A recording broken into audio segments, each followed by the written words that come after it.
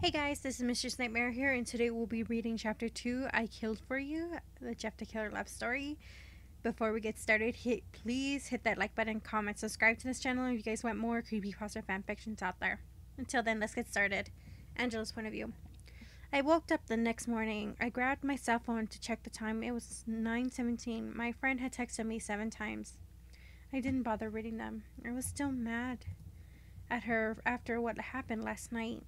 I walked out of my room and knocked on my friend's door.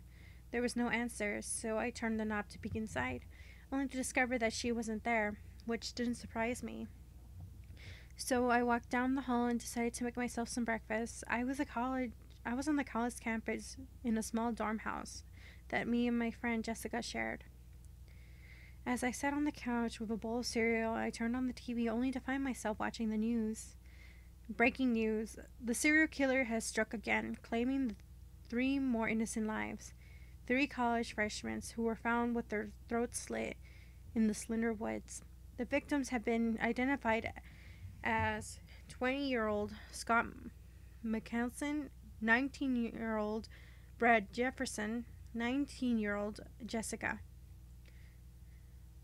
The police have asked for full cooperation of the citizens. Please, if you see anything strange last night or have seen any details could be lead to the serial killer's whereabouts, please contact your police immediately.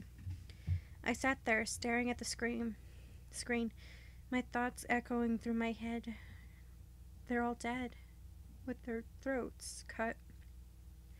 The serial killer slit their throats just as I wished for. Suddenly, there was a knock on the door. I got up and answered it, and there was a police officer at my door. "Can I help you?" I asked. "Yes, are you Angela?" He asked.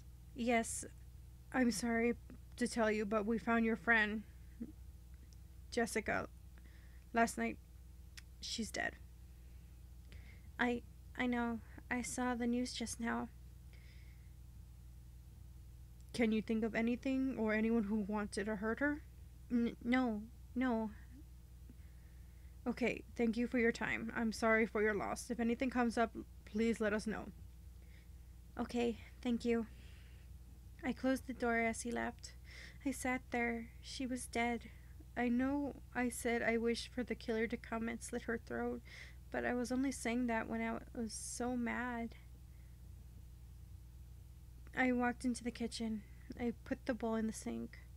I turned around and stopped it in my tracks. There on the table was a folded note with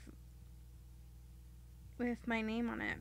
I picked it up and unfolded it, and my blood ran cold. On it looked like it was written in blood, "I'll kill for you."